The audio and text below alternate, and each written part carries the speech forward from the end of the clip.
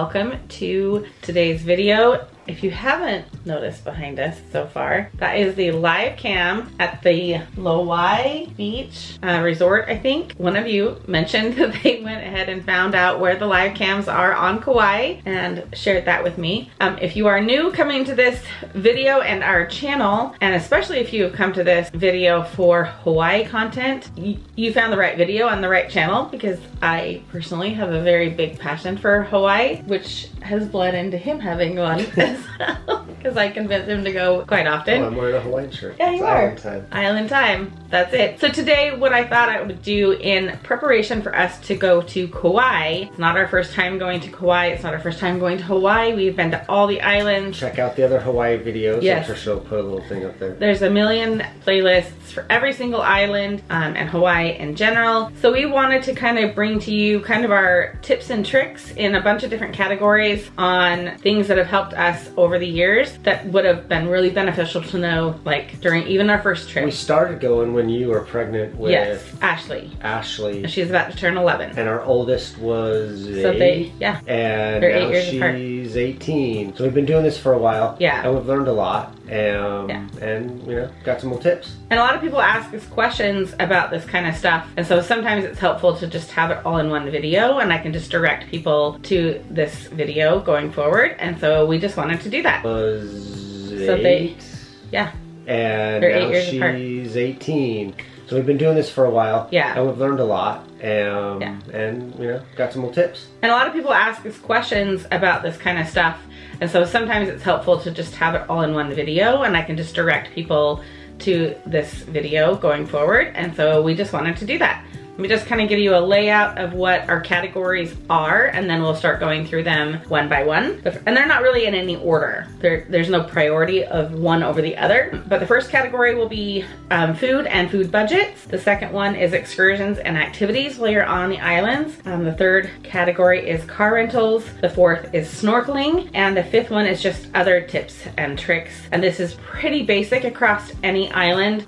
Some things are very specific to a certain island, but for the most part, it's pretty general across all of the islands. And YouTube's all about community, so is Hawaii community. So share your thoughts and ideas, because there are little nuances to each island, little things, and your own experience. So put all your comments and help other people in the comments below. And it might be something we haven't learned ourselves, even in the times that we've gone. More info is always better, so usually. And to give you some context for where these tips have come from, we have 4 daughters, and we have traveled with them on every trip to Hawaii except for 2. We are starting to travel alone, just the 2 of us, which is fantastic.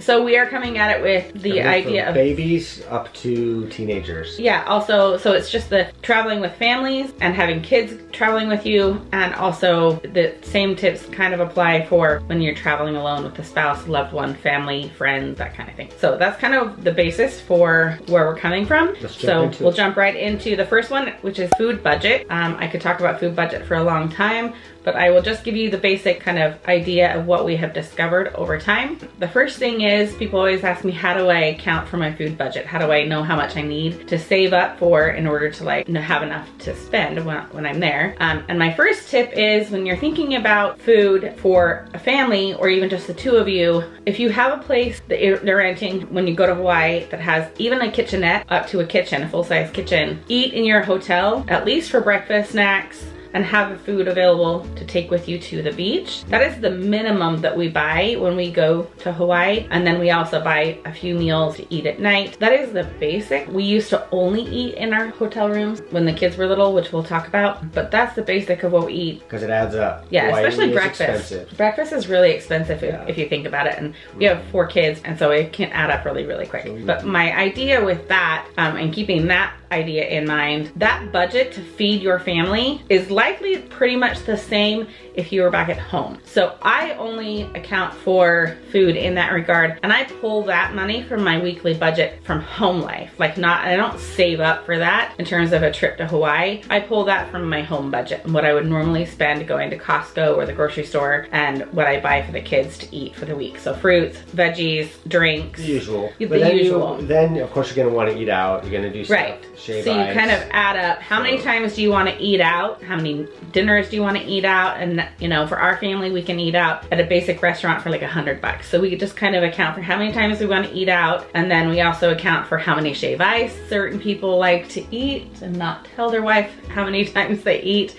Shave ice aren't cheap. They're like... You don't always have to tell your wife how much you eat, so it's fine. Yeah, you can just put it on the credit card and let her find out a month later. So those are the kinds of things that you want to kind of plan for and save up for in terms of food. In terms of where to buy your groceries, Costco is my #1 if you have more than 2 of you. It's just the easiest one. We can go through a whole pallet of POG drinks in a can. We can also go through the whole gallon of POG juice. So getting it at Costco is the best savings. The prices are almost close to what they would be here in the States just because it's Costco. Depends on the items. Depends on the items, but it's pretty close. And we've been enough times to and I know the prices here, and so I can judge it pretty quickly. The grocery stores are not the same. You're gonna pay $5 to $8 a gallon for milk. So we tell our kids, you don't get to drink milk. You can have juice and that kind of thing. So prices at the grocery stores are higher, and in that regard, I kind of have to pull a little bit from my Hawaii budget in order to be able to afford to buy the groceries at the prices Hawaii has to, you know, charge for them. I think that's kind of it for food. Do you have any other? The other thing we do is we say, if you have a Costco membership, yes, is you save your Costco rebate and you save that money, and then you can apply it to help pay for your trip. So that's one of our little payment trips. Yeah, I guess I have done enough videos on like how to make Hawaii affordable, and that is my #1 tip. If you have a Costco membership, don't spend that rebate back at home. Save it for when you get to go on a vacation, because it feels like you're spending free money, #1, because you are, and 2, it's a great savings account where you don't have access to it until that time when your membership is renewed. So yeah, that is where a lot of our budget comes from in terms of spending money, is our Costco rebate. So thanks for that tip. Yeah, and now we're moving on to excursion. Yeah, #2, excursion. And activities. Yes, our kids discovered probably on Kauai what ATV tours and snorkel tours. They finally read the little signs outside. Well, so the kids are now older. They didn't know what they were. When they were younger, we didn't have the budget to do very many excursions. And they weren't too young. The kids were too young. You definitely check the weight requirement, height requirement for some of the activities. You don't get there only to realize that the kids can't do it. 2 of your kids can't go, so then one of you has to stay behind with those kids, and that's... So just check that stuff out. Yeah. Be aware of that. The other thing too, I guess we're talking about beaches, just investigate your beaches depending on your kid's age level. And they're really good about marking and the maps of kid-friendly surf. So even if you are on an excursion, there are some beaches with riptides and some different things. So just investigate your beaches as you go. But again, Hawaii's super good about that. You can find information, and they even have signs while you're there. You can talk with the locals. Ask them what are the best beaches for kids, stuff like that. Of course, they know. Yeah. We are not huge snorkel people. I don't like to dive down. And I grew up in Alaska where water's death. So, there are people out there, you guys that are big snorkelers and stuff, and so investigate the reefs and the different places to go for really specialized snorkeling or diving. But yeah. So in terms of actual excursions that you're wanting to book and reserve ahead of time, or even once you get there you see something and you want to do that, I'm just going to tell you right now, it's very tempting. One, you need to reserve those things ahead of time. Yeah. Travel has gotten different in Hawaii. You do need to plan for those ahead of time, or at least research and see if they've booked up, and then maybe you can kind of wait and get an idea if you want to do it later. You're going to be very tempted. You're going to see signs for timeshare discount. Unless you are seeking out a timeshare and you want to move into that world of owning a timeshare for Hawaii or anywhere around the world, those 2-hour timeshare meetings, in order to get the discount, we have done that one time and we regret it. We're never gonna do it again. We'll never do it again. We wasted, the two of us wasted an entire day. It took us 5 hours, and that was fighting with them on saying no, they wouldn't physically let us leave. Well, they take you to the next person to talk to, and then you gotta move over here, and it's just a waste of time. I would rather pay the $300 we saved and have a whole day back. And we've said that on... So it's screw it. I'm not gonna We've said that on every excursion that we've done since. Yeah. We know how much we probably could save by doing the timeshare and getting that discount, but we will never do that again. That's up to you guys, but it's not worth a day wasted in Hawaii. Okay, so moving on to the third category, which is car rentals. Oh no, we're gonna talk about hikes and trails. So one thing about too, the beautiful places to hike, it's amazing. Yeah. But investigate the hikes ahead of time.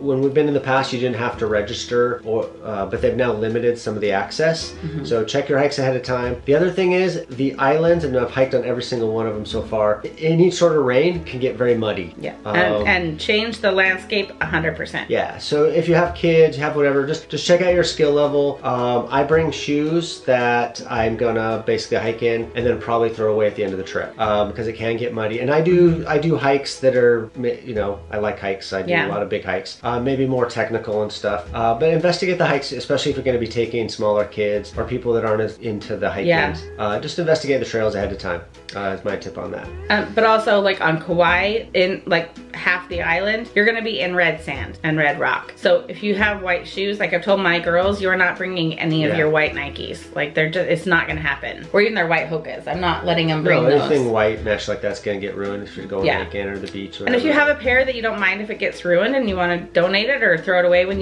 before you leave, then that's the pair you need to bring. Otherwise, some hikes are low level and you could just wear a pair like Chacos or Keen sandals. Just investigate ahead of time. Yeah, know ahead of time what your skill level is, your kid's skill level. Take tons of water, more water than you think. Yep. There's no like water refill stations on any hike that I've ever seen on any of the islands. And the humidity will dehydrate you faster and stuff. You'll just sweat a lot more. So yeah. Okay. Next up, car rentals. We would say, probably without a doubt, that there's only one island you probably don't need a car rental for, and that's Oahu, correct?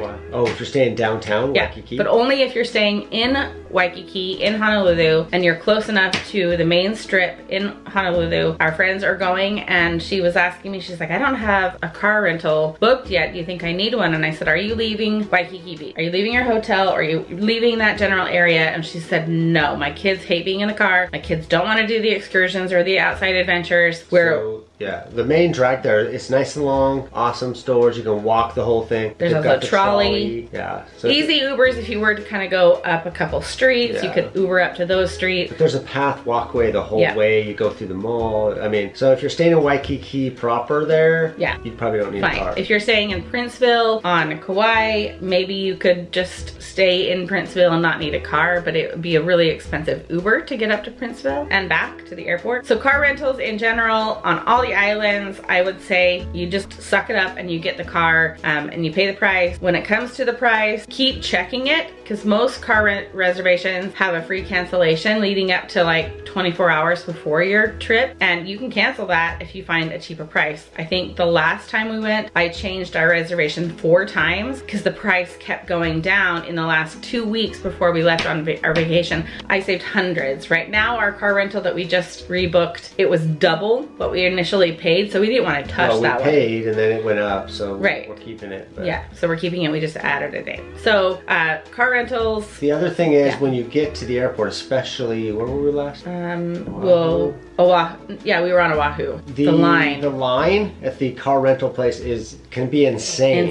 Insane. In Oahu last time, I think it took us like 2 hours. 2 hours. To go through. They literally had like 3 people doing all the counters and the line was out the door. So what you might want to do is send someone up to get the car and the second your flight lands to go and get all your bags, because otherwise you're going to be caught in the big old rush going up to the car rental along with everybody. Yeah. And apparently they do not staff properly. So just be aware of that. I'm sure you'll listen to this, you'll go do it, and there'll be like no line. If there is a line, you're going to get screwed, and it'll take hours. So that's all. Oahu was the worst one we had. It was they did not staff. Yeah. So that's one tip. Let's see, what else? I think that was it for car rentals. Oh, there's also, you can prepay the gas. Gas is really expensive, and on most of the islands, depending on how much you're traveling, you're not gonna use a whole lot. Like you might use 1 tank and then a little bit of a fill up. Do the whole prepay gas because you pay less. Again, kind of run the numbers yourself, but we usually go through a tank of gas in the time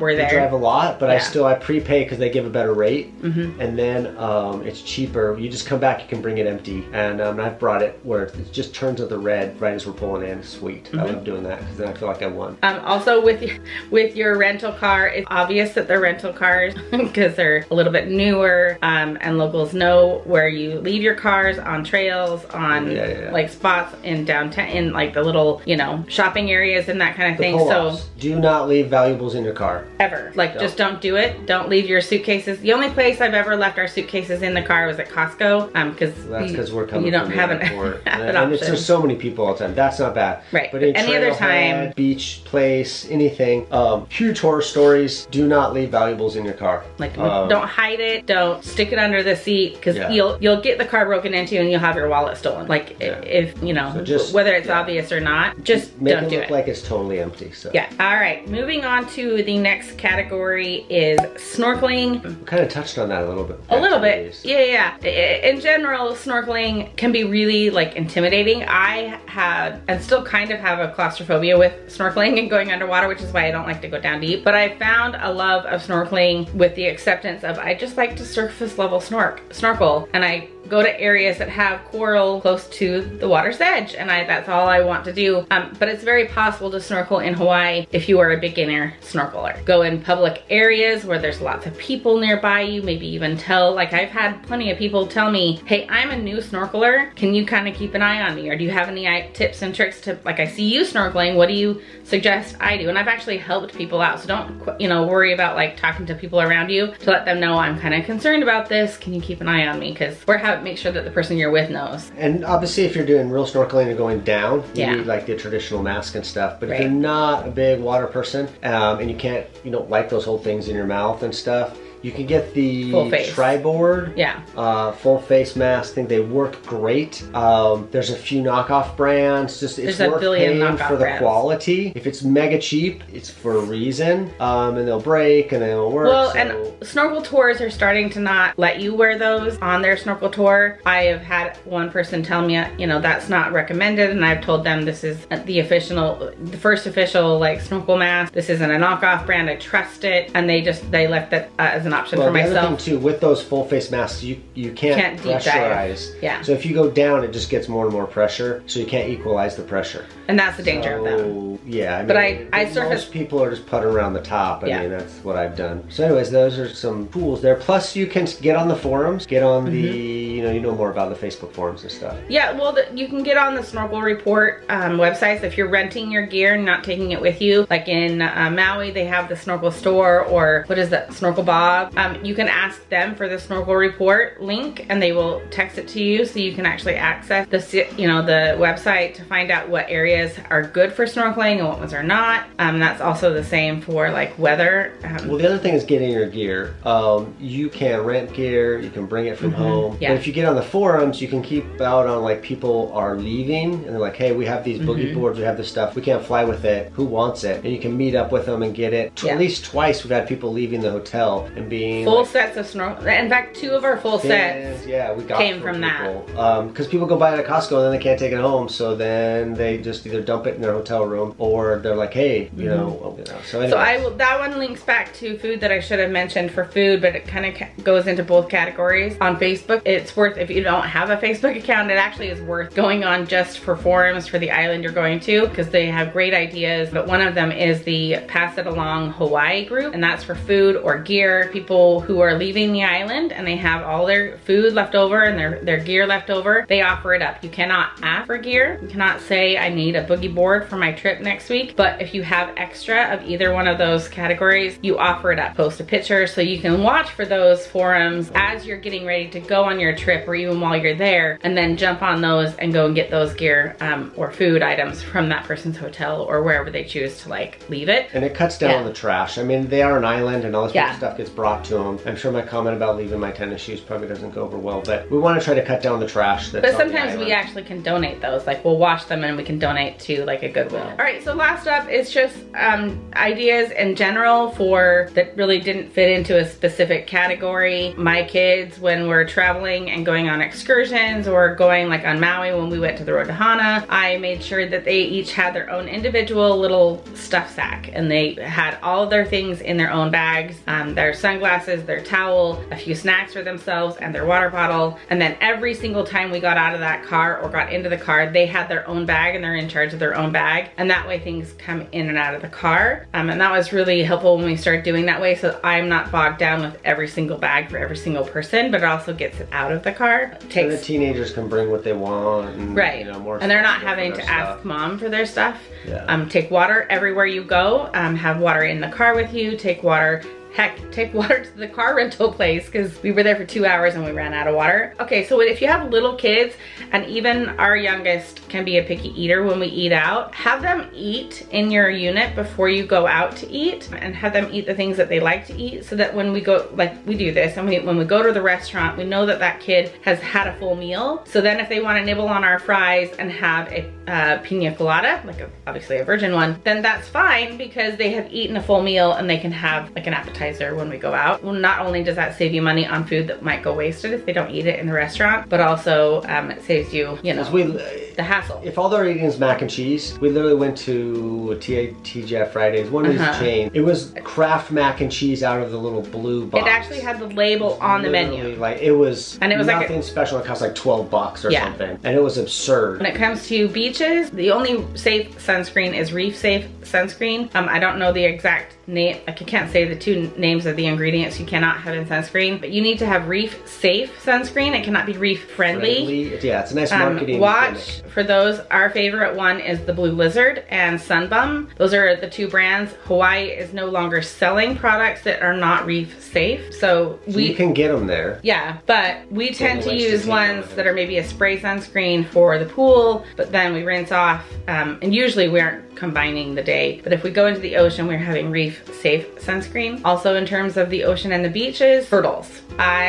You cannot go near them. You cannot be more than or closer than 10 feet away from them. Same with any wildlife. Any wildlife, seals, smoke seals. On the beach, and I didn't even see it, but somebody was like, whoa, whoa, whoa, whoa, and I'm like, what? And there was a seal just laying there. Yeah. So you cannot approach any of the, like, it's serious. Like if they catch you messing with things, they will fine you. $1,000 fine. It's no joke. You can get in hefty fines and stuff. Yeah. So we were at Black Rock last year in Maui, and I saw a whole horde of people right at the water's edge, and I realized that the person that was closest to whatever they were looking at it wasn't even a foot away from where the turtle was, and I about lost my nuggets. My kids have never really like seen me like angry in public before. I threw off my snorkel mask and I just dove closer to those people, and I was like, get away from the turtles. There's like 2 turtles, and they were literally, they were touching this turtle, and I was so mad at them. I'm like, this is not okay. You cannot get close.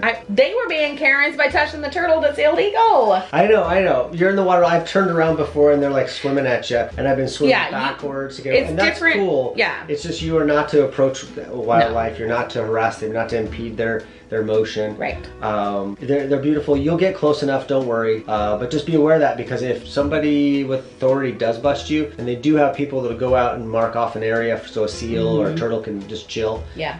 Those people, I think they report you and stuff. I've just heard about people getting big fines. And things like that. So just be careful of that. Like I said, you get plenty close. I almost ran over one without realizing it looked like a rock. Yeah. But anyways, one little tip there. I think in general, respect locals.